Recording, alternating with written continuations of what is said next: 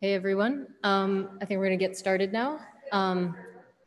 So I am happy to welcome Gil Seagal here. We've been trying to get him here for a seminar for a while, but he's been off in one country or another. So we're happy to finally have him here, and we're excited to hear what he has to say about some policy issues surrounding the rapidly advancing genetics and genomics technologies. Now I'll hand it off to him. Okay, so again, thanks for having me.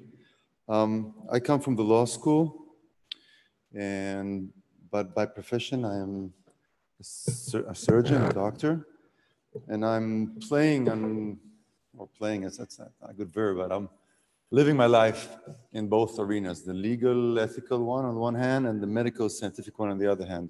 So this intersection provides a lot of opportunities to think hard about issues that are emerging and how to deal with them.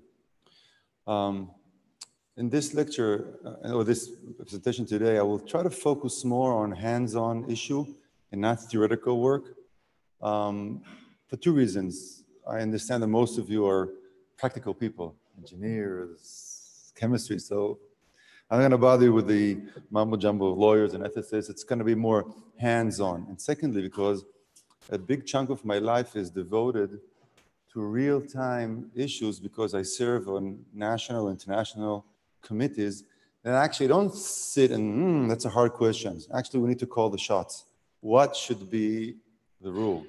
What should regulations say, all right?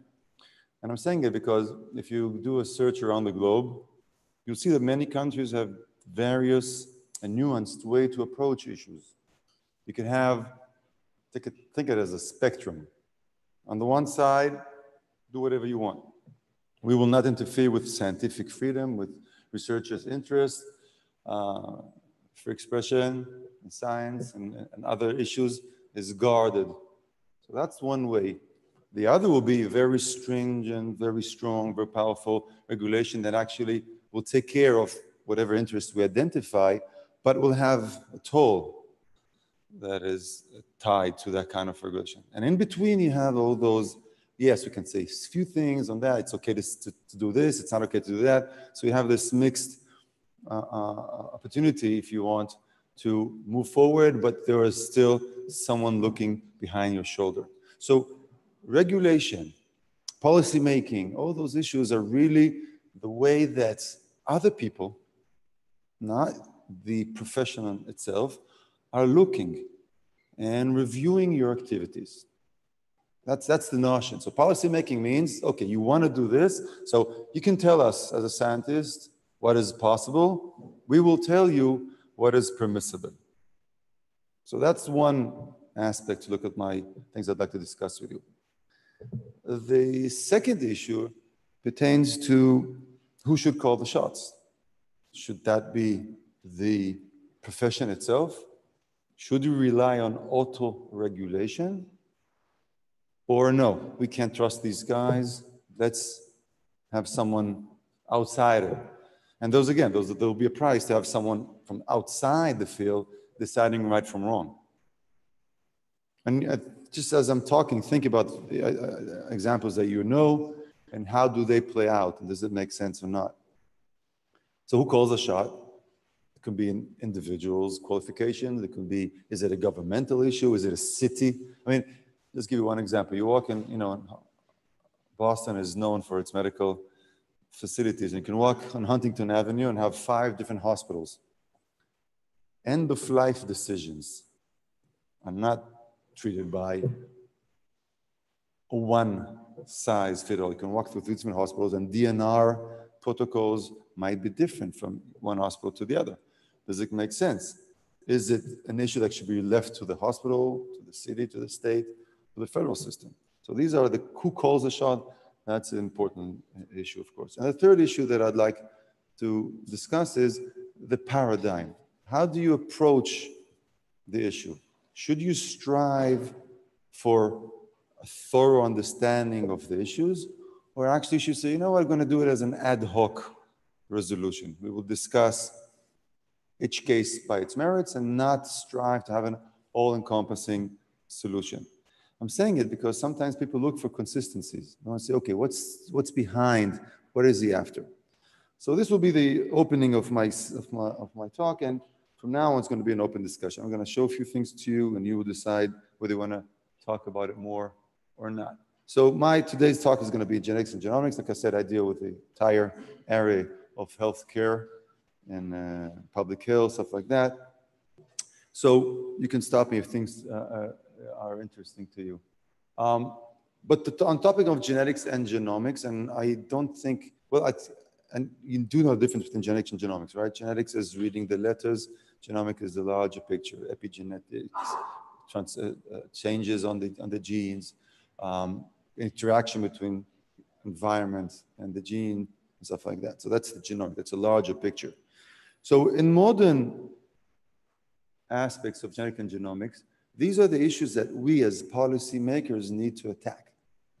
So issues that relates to research. How do you advance research in genetics? Are all areas of genetic research acceptable?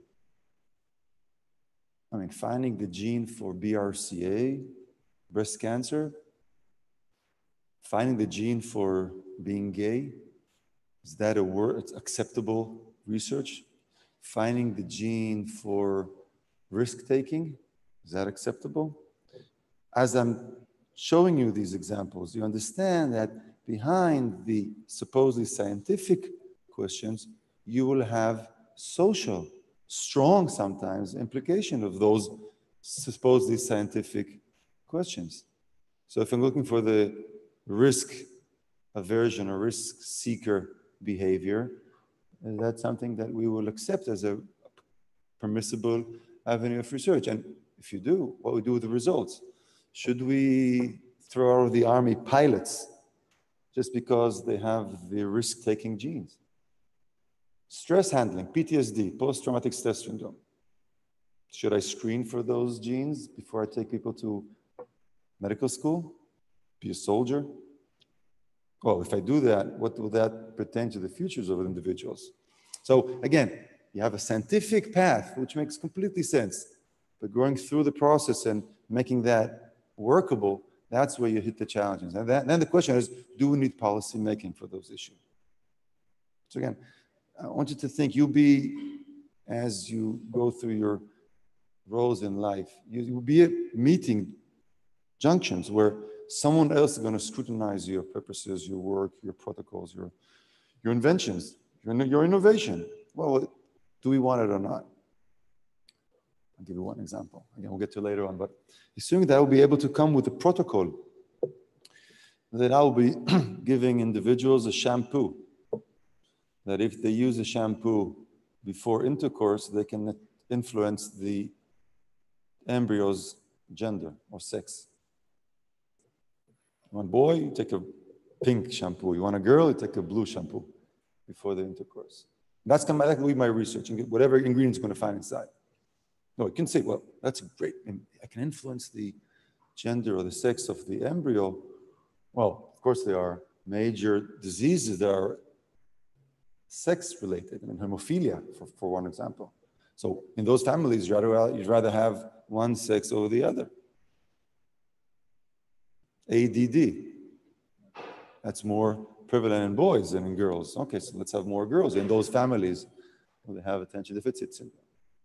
Well, but I just came here to do the research. No, but choosing male from female has vast social implications. So is that research protocol acceptable or not? So these are the kind of questions that people with good innovation, good ideas will have to pass the obstacle of someone else scrutinizing the job. So the research is one thing. So are all genetic research acceptable? In this country, we have suffered dramatically because of discrimination based on race. But should we or not allow research that is race tailored? I mean, clearly, if I would be able to define race by genes, then suddenly racism receives a legitimate scientific approval or authorization. But nevertheless, some diseases are more prevalent in one race over the other. So in African American, they have a specific, unique type of diabetes mellitus, of diabetes. So if I can design a drug that is race tailored, well, I don't have to give them all the drugs. I can give them the right drug based on their race. Oh, are we resurrecting the race based on genetics? See, these are the issues that research, supposedly clean, sterile research, can bring about. Clinical. So the use of genetics in clinics and the clinical world of doctors is, of course, important. Now, you would think that genetics, it's about reproductive choices, but it's not. It really goes way beyond that, and I'll show you some examples later on. But clearly, reproduction is important. That is the reason you try to move from chance to choice. This is a fine example. I don't want to have a random hybridation of my genes with my wife's genes. I want to control that. I want to take away bad genes. I want to enhance the right genes. I want my son to be quarterback for the Patriots. So I'm going to get the right genes with big muscles, smart brain, fast action, whatever. I want to influence that. Think about controlling for genes in the pre-industrial, the early industrial era. What would be the chances of looking for someone like Bill Gates? Weak, glasses, smart guy. Sturdy, big, strong fellows, right? So when you have those abilities to influence and you choose, you are influencing not just scientific issues, but like I said, the larger scale. Genetics has moved, and it's not a sitting duck. It's really moving and creating new and new issues. And I would like to show you that. For example, going through life. Right now, we can discuss food allergies, reactions to medication, side effects to them. Famous example is Coumadin. It's a warfarin. It's an anti-clotting medication. Some people have an awful reaction to it. We can test for that reaction and actually avoid the side effect of that. Problem with that, it's expensive. So you're going to wait for the trial and error, or screen all your patients with, do they have the susceptibility to that specific gene or not? Why am I saying that's a policy decision? Because so many patients are getting this medication, so much money will be spent on finding out, do you have that gene or not? And that's money that can be allocated elsewhere. So do we condition medication on doing genetic testing? Reacting to medication is a big deal. I'm sure you heard Steve Jobs died from pancreatic cancer. He was holding on for far than he was expected. Usually the life expectancy is between 3 to 6 months. He held that for 2.5 years. Part of the reason for that was that he didn't want it at the beginning, but they had to convince him, and his tumor cells were tested individually to see which kind of chemotherapy will actually work. Because right now, when you have a patient with cancer, you just give him the medication, and you have a 30% reaction. So 70% of patients will give him medication, chemotherapy, that not going to have any effect, and as you know very well, will have a lot of side effects. So it'll be so much better if you can tailor your medication to the specific part of the gene. Again, expensive, elaborative problem. So from a policy-making perspective, wait a second. We all signed up for medical insurance. Should the insurance cover these kinds of very expensive pre-treatment evaluation? And if it does, what's going to happen to our premiums? for everybody, not just for the patients. So that's a policy-making decision. Will I demand insurance company to reimburse patient for these testing that will do them very good, but again, on the large scale, that could be very, very expensive. A huge issue with genetics and policymaking and genomics is screening programs. Screening is a powerful word. I will go through and I'll test all newborns. Do you think we should test all newborns? Don't answer me. We do. Every newborn is pricked, they take blood from his heel, and they're screening for diseases today. All of them. You are all on file, by the way, if you didn't know that. Your dry blood spot are kept for validity purposes, and later on, for example, in Michigan, they keep them for a huge biobank. What's a biobank?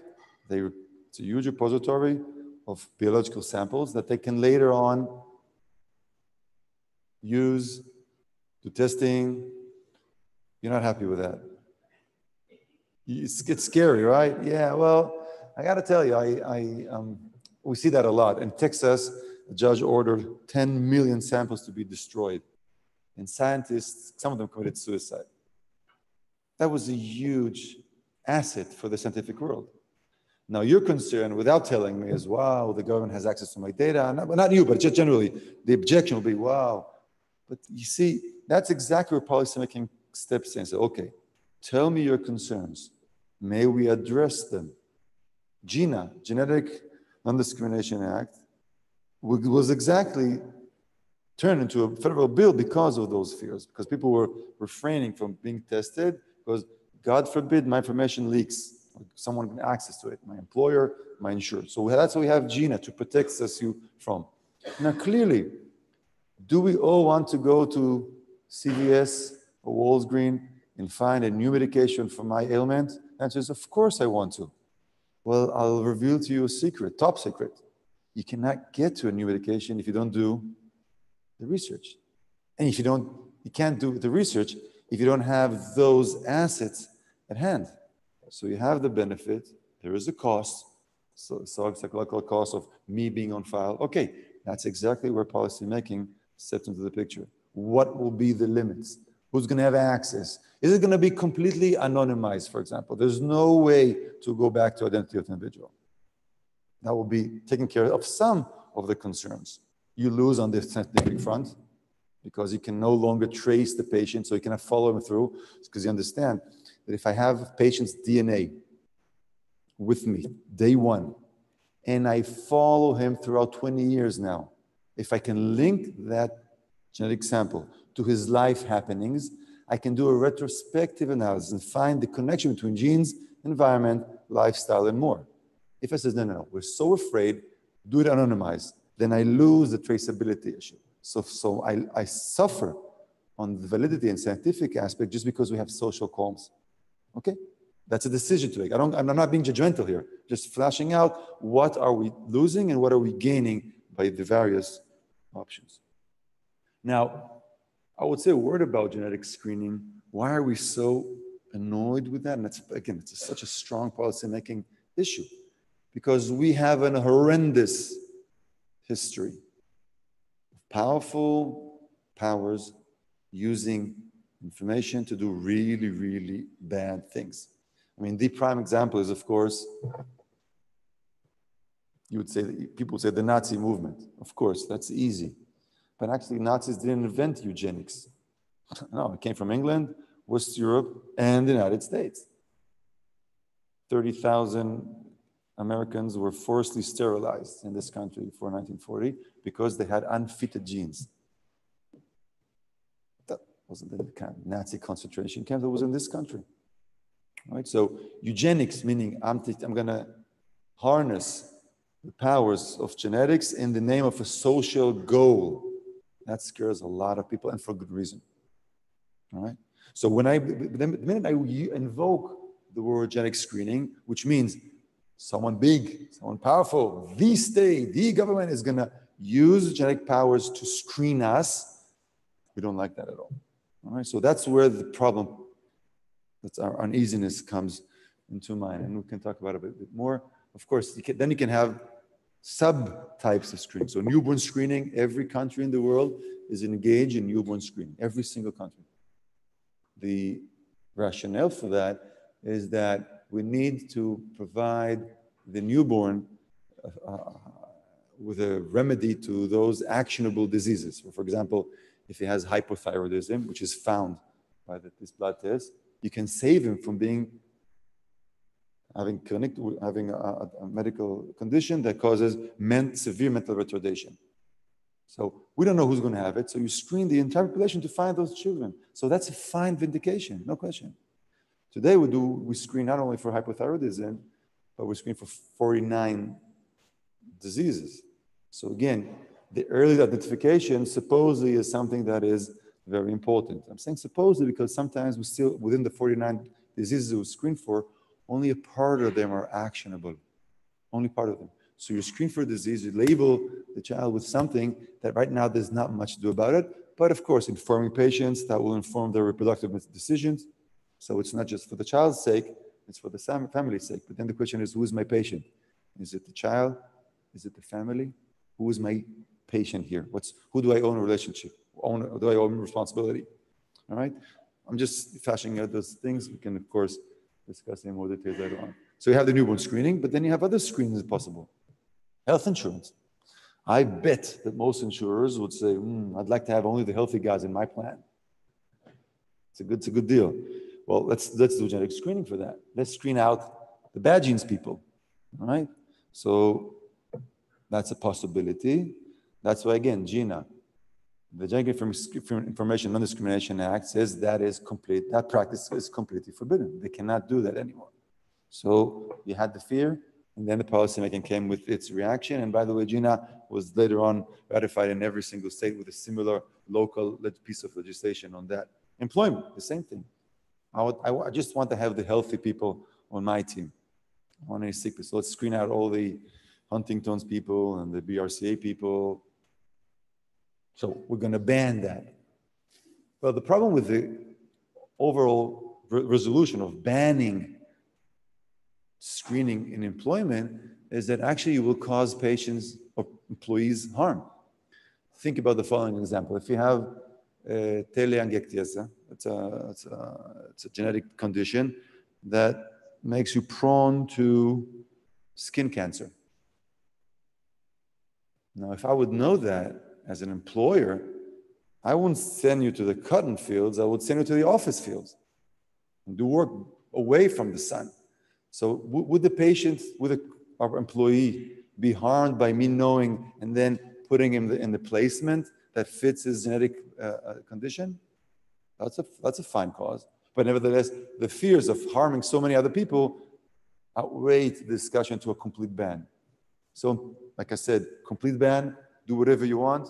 Maybe there should be a middle position that in the proper circumstances, when there will be a committee that can verify the reason for the application for the screening for this test and placement decision, maybe that's a better decision.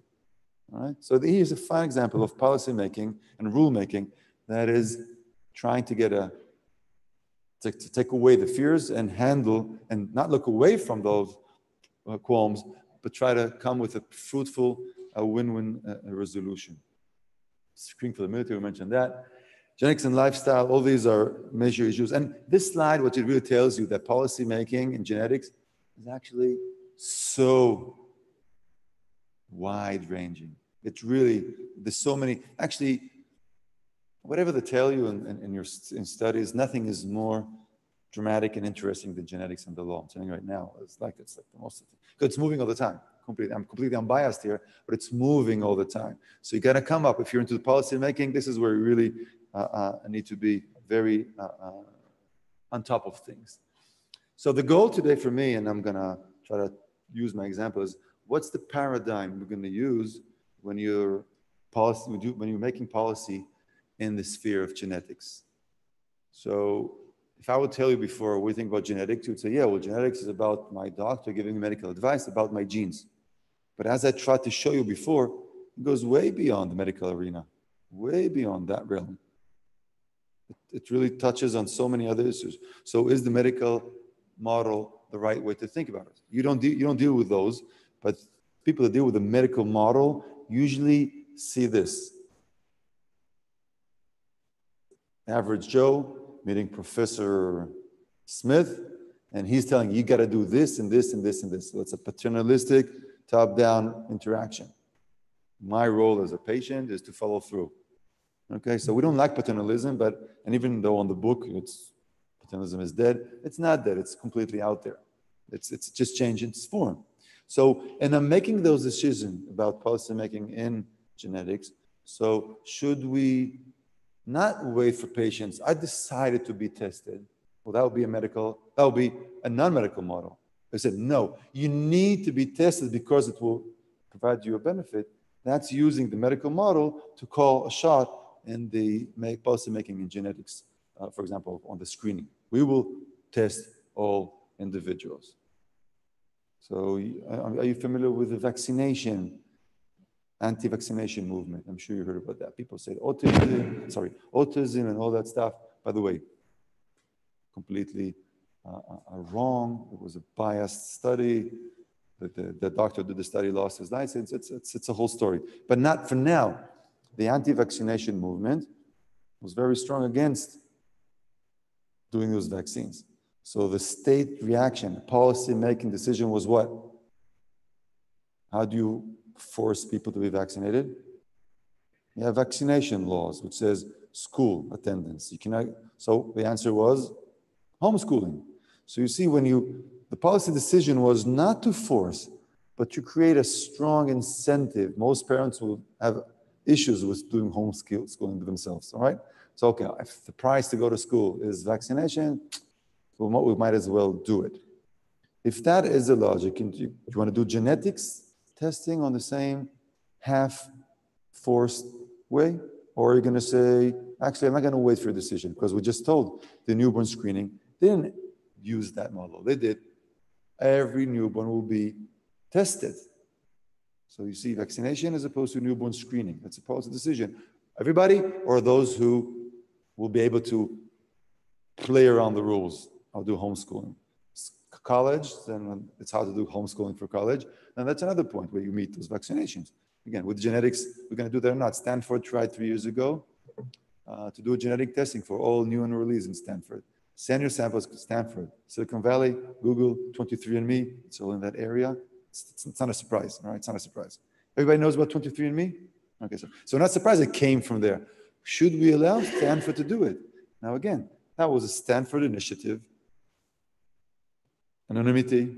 It's like if you allow 23andMe, commercial company, why can't you allow Stanford to do that as a research? So they shut it down, of course, because the public outcry was too strong for them. But again, that's policy, and it's institutional policy decision about that.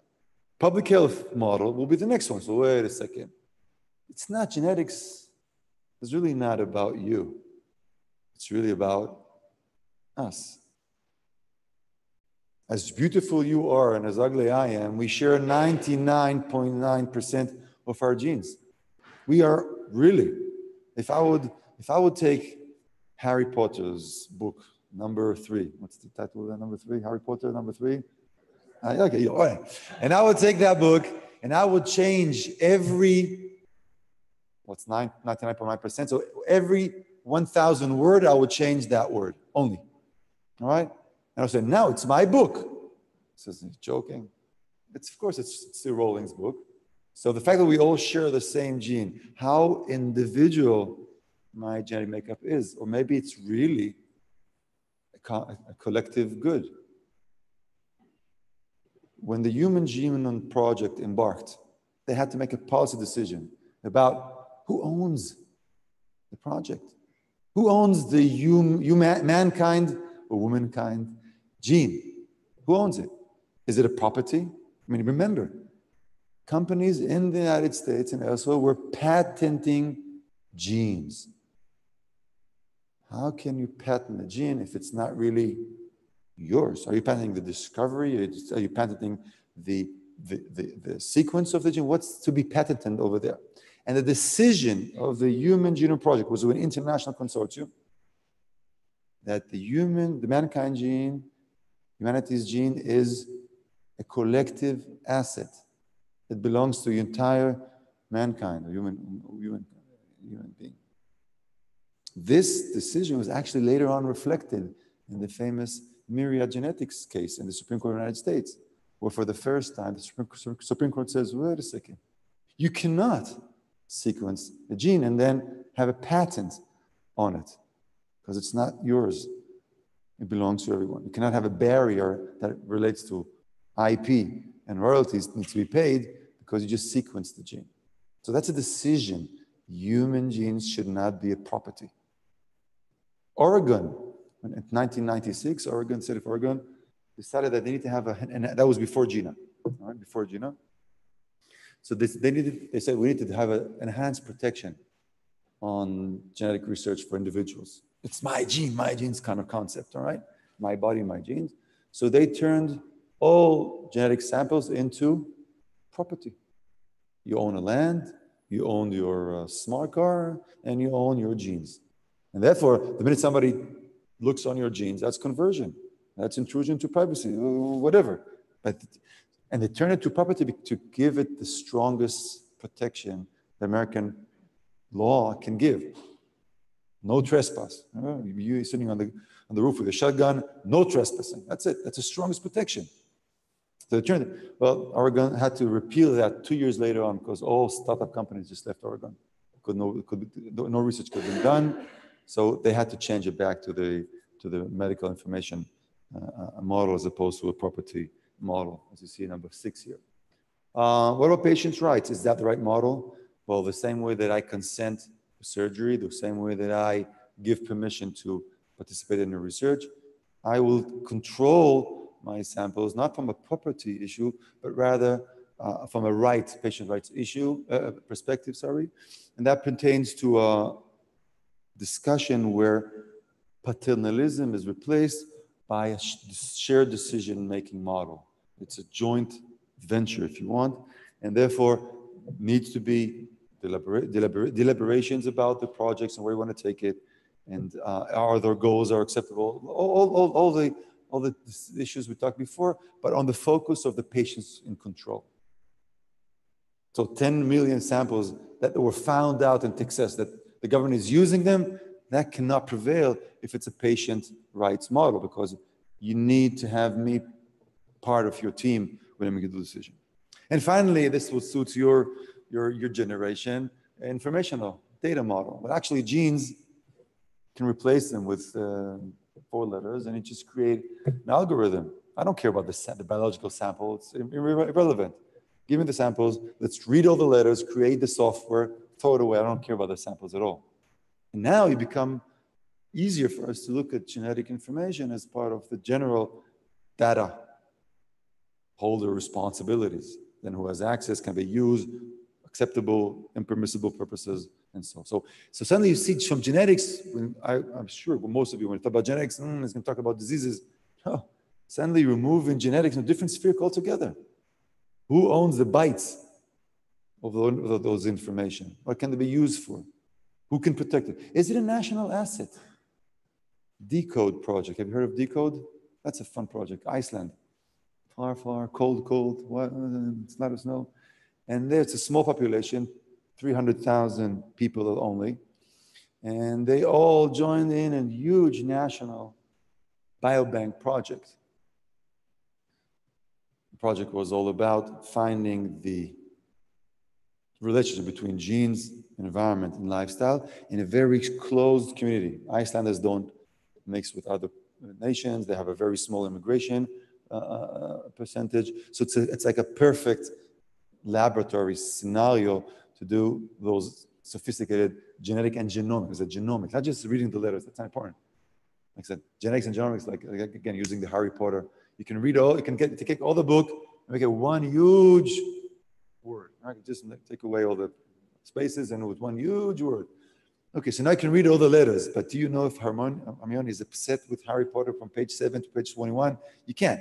That's genomics, the interaction between the genes, how they speak with each other, what influences them, and so on and so forth. So again, go back to decode. It's an entire community that's stepped up to say, we want to create this huge database that will look at the genealogically, all the family relationship. They go back to the 11th century. In Iceland, they go back, they have those family trees all the way to 11th century. It's amazing.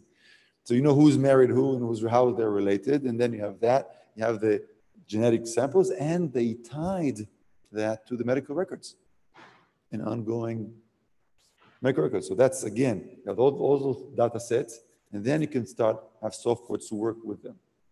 But then once you do that, wow, that's a huge asset. Now, who owns the asset? Decode was a private company, but actually they were holding the entire Icelandic database that pertains to their health, to the genes. So is it a national asset now, or it's still owned by the company who did it? So the way they structured this in Iceland was that the government should have an updated copy of everything that Decode has, and Decode should allow access to the government for planning, for meeting threats on the genetic front, changing lifestyle, the whole thing. So for policy planning, but nevertheless, Decode had its own database. And actually, Decode was later on bought by an American company, huge. So now an American company is holding the entire Icelandic database to be used. Again, there's protections, there's all those firewalls in the process, but at the end of the day, this is what happened. So the question who owns the database is a national asset. That's, again, a policy-making decision. Well, I'm running out of time here. So I'll just do so about genetics, the research phase that I mentioned before. So we need to translate those knowledge from the research lab to clinical practice. So you have to go to research. Research involves human beings. That's difficult.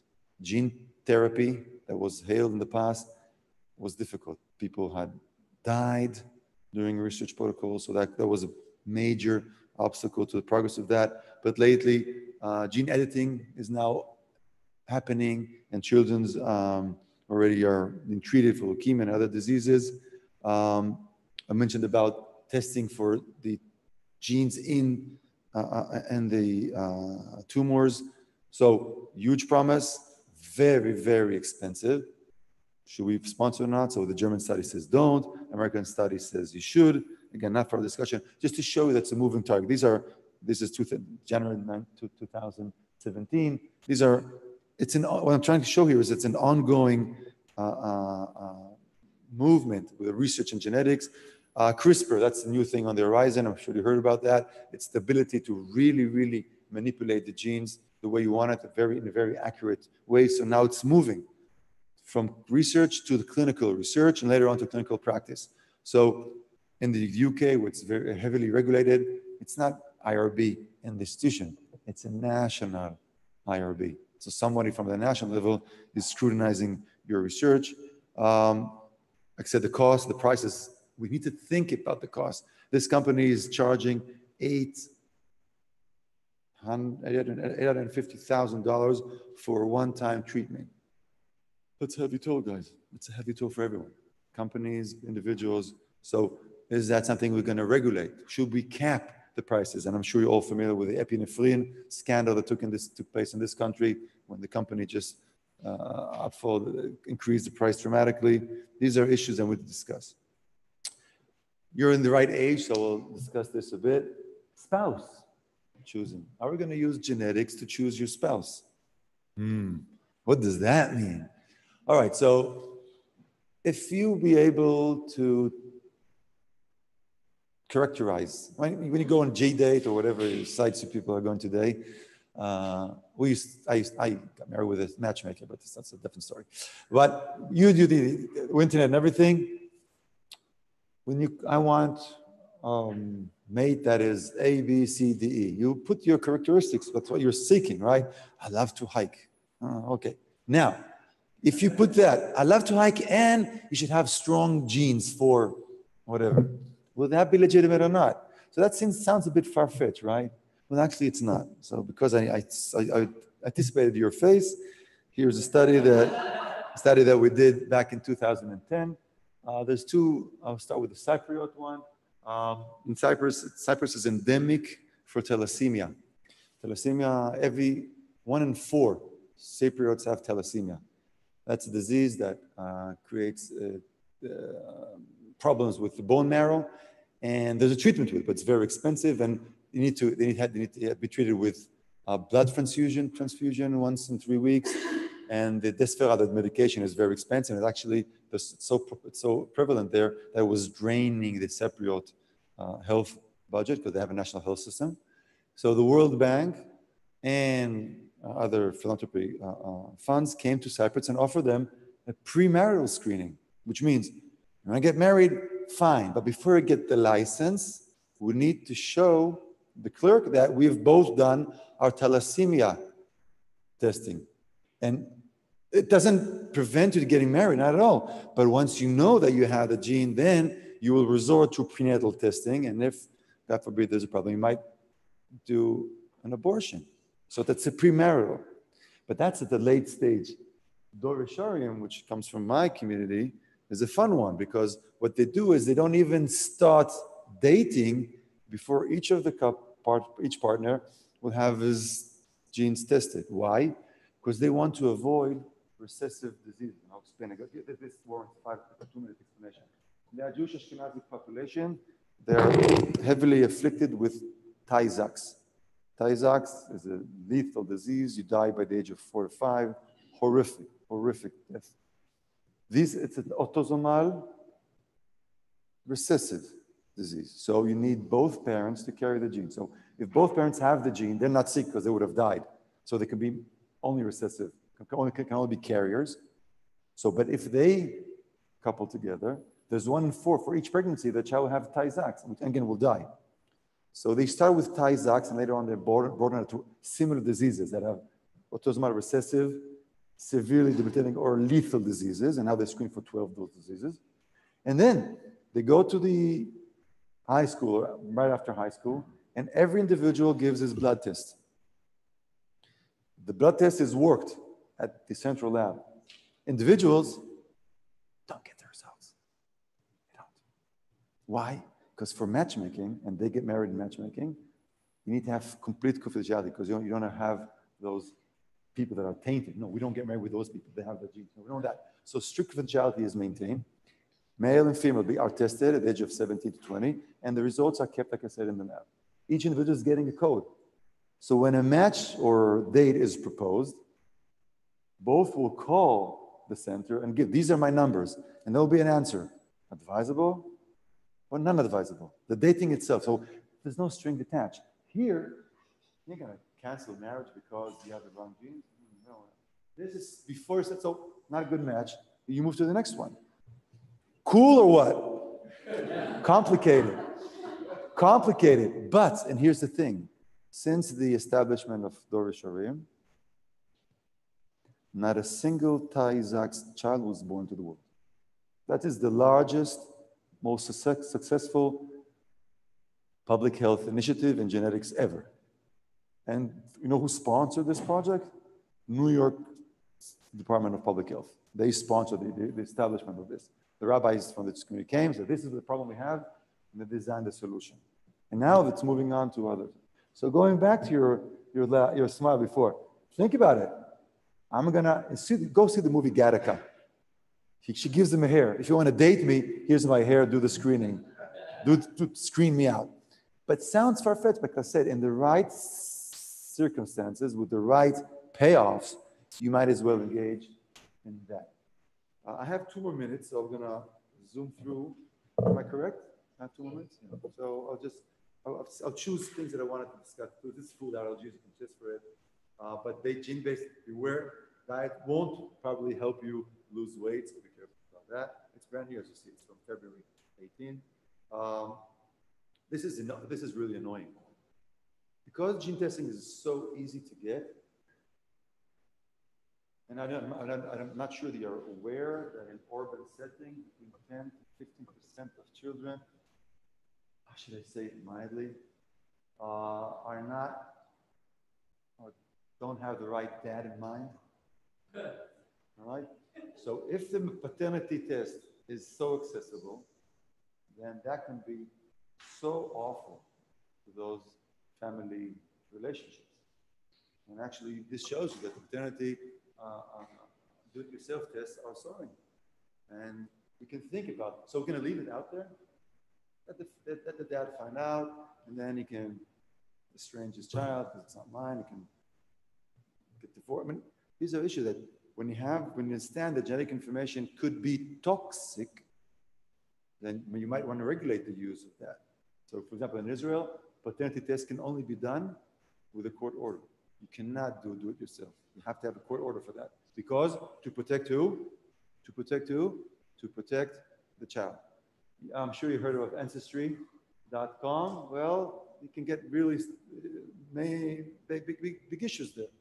The doctor didn't have enough sperm, so he used his own to fertilize his clients. All right, so there's issues, yeah. You go like this, so did I. Right? I didn't say, well, genetics, I told you, genetics is fun. Genetics is a lot of fun. And genetics and behavior, that's the next part when I'll just wrap up with that. If you will play with behavior and genetics, and clearly your behavior, like I said, is genetically modified at least. I mean, there's no gene for the human spirit, but some of your behaviors will be genetically modified or be related to your genes. And then the question is, how far are we willing to go with this? And like this is an example, the monoamino oxidase gene, now I actually can tell you if you're a risk taker or not. So think about the casinos having a list of clients that have this risk-taking gene. They'll get them the limousine, the free suit, right? For army, or take a risk taker nice as a soldier, a pilot, as a captain, all those issues, a doctor, as a pilot, they can affect us. And finally, like I said, moving to genomics, it's not about me anymore. Toby Keith, let's talk about me, let's talk about I. No, it's not that. It's about us. It's really using those powers to influence society at large. They have issues, you can steal them, but that's another discussion. So again, which paradigm best fits rule-making and policy-making genetics? This is what you have, this is your toolbox, And which tool you're going to use for each scenario, that requires expertise. And to do that, you have to come to a 3-credit course at the law school. Guys, thank you very much.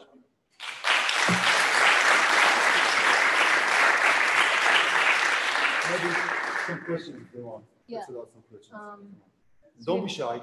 Microphone so we can catch your question. But there's a gene for shyness, by the way, just so you know. Yes, sir. Go ahead. Hi, my name is Josh. I'm a postgraduate student here in the Batten School. I'm wondering just to hear your thoughts on gene drives and CRISPR-Cas9 and people self-experimenting and like if, you know, people, not necessarily eugenics, but people. I'm wondering what your thoughts are on people self-experimenting with CRISPR-Cas9 and gene drives and gene propagation. All right. Thank you. The question was about do-it-yourself CRISPR.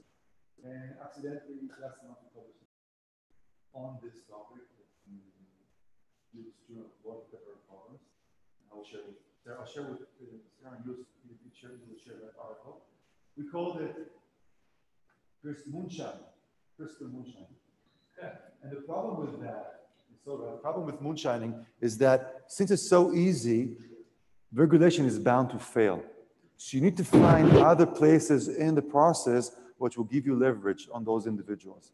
We think that the fear from CRISPRs are partially overstated, but however, it has to be regulated because mainly the germline modification, which will affect from now to the end of times, that's where the issue is really problematic.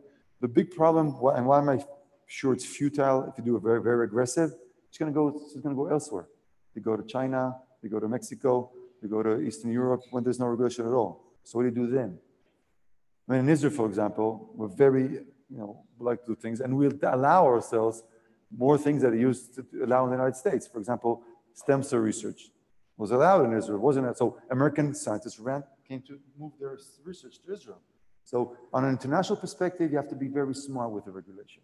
So moonshining is an issue with CRISPR. We're aware of it. We have to find the right leverages to stop it. Moonshining on a individual level, it's not going to have impact. It's just going to die. Okay, I did it. Great. Now what? But if you don't have if you're not on top of things, then it can spread. So it's an issue. Right? Thank you for bringing that up. And you have to get the article. All right. Other question? Yes, sir.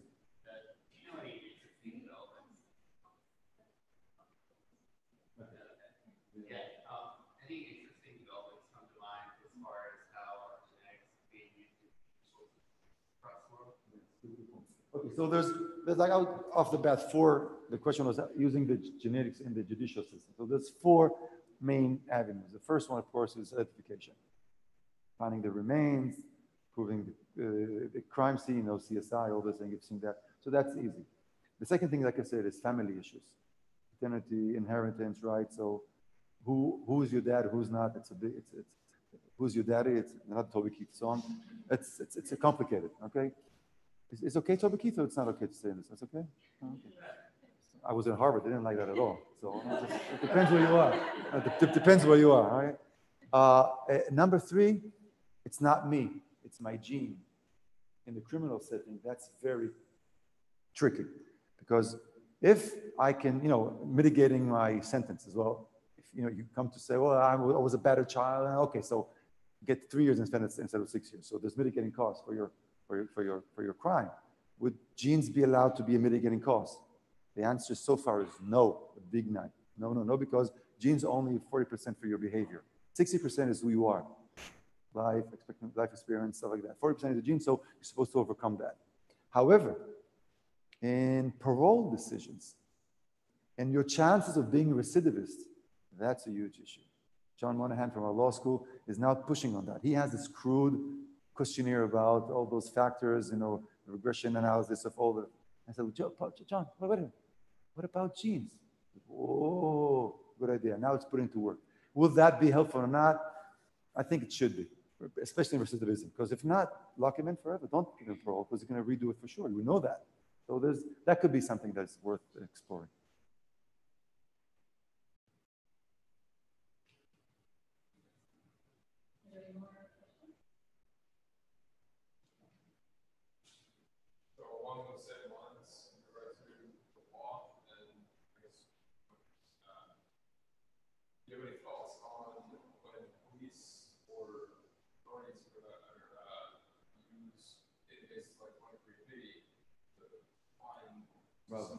Bravo. So here's the question. So you go to Disney and you lose your ticket. No problem, because they scan your fingerprints. You know that in Disney, when you go in and out. You don't need a ticket anymore. When I was there last time, that's what they did. Put your finger, you go in and out. So, or Disney Light, doesn't matter. I'm doing propaganda here. So you scan. Now assuming there was a murder in the vicinity of that park. Can the police go and screen all those fingerprints and then match fingerprints with a picture of the guy and then find the perpetrator? It's a big deal. It's a big deal.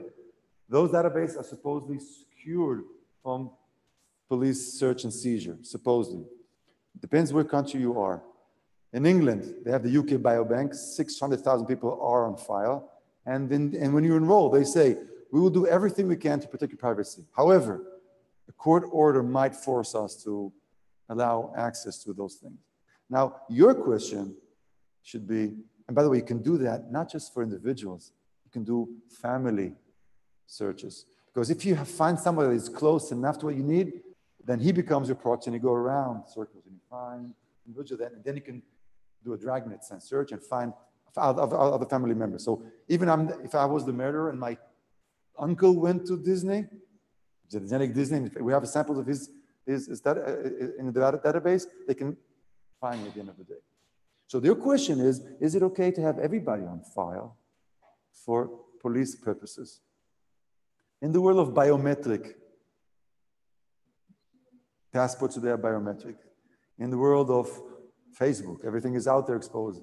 There's a lot of thinking about, right now, we have an uneven burden. Because every country in the world, if you have perpetrated a crime, you will be in the database. So CODIS, that's the combined index of criminal offenders that's shared by the FBI, all 50 states have that access to that database. Again, the decision of course, we can share or not. They share it now. But right now, only perpetrators are inside. What about those who were suspects in England? They get the suspects inside the database as well. So naturally, they're getting more and more suspects. Oh, you're a suspect, and they increase. Right now, there's, let's say, 50% of the population is in the forensic, in the criminal database. Is it fair? Is it not fair? So people are saying, stop this. Use the newborn screening. Everybody's there. Put them in the database and end of story. Because right now you're waiting in line to make that database possible. In mind, what do you have in mind? Let's prevent crime. If you know you're on fire, you will be fine. You leaving your hair or semen in the scene, you might think twice. Very difficult. For myself personally, there's a lot of merit to that because right now it's an uneven burden. The people that are in the file, all the rest are not. And I think about the next 6 months. We know. Think about it. If you have now, student was raped in Charlottesville, and all students are in the medical center database.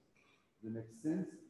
And also, all Charlottesville population is in the medical UVA health system. And you know that guy is going to do it again. Try to prevent that or not. That's a clear policy. Listen. Yeah, thank you. So kind of go along with that, I know that 23andMe sell their data to other companies. Right. Can you just like comment on some of the So when 23andMe started, no one understood the business model. They were doing it for $99. Sending those samples. So clearly the processing of that was much more. They couldn't make any money. But eventually it turned out that they were just assembling those samples to create the largest biobank in the world. And right now, they allow pharma companies to go through their samples and find pure research. Now, am I exposed as a 23andMe client? Probably not. Is my DNA serving a good purpose? Probably is. The question is, why weren't they transparent from the first place? Transparency, because I'm going to end up with this. Especially with genetics, but it's called for everything. It's going to hit you in every front of leadership and policy making. If you're not transparent, it's going to hit you back strong. If you don't know where you're going, say, I don't know at this time. But if you know where you're going, and you have a clear vision, share that vision, and that will allow individuals to opt in or opt out of that. Right now, 23andMe took away that from you. Is it going to serve humankind? Yes. Is it going to serve alpha stock or 23andMe stocks level? Of course. It's mixed. We feel uneasy because we were cheated. If that was the case. Okay, guys. Thank you very much again.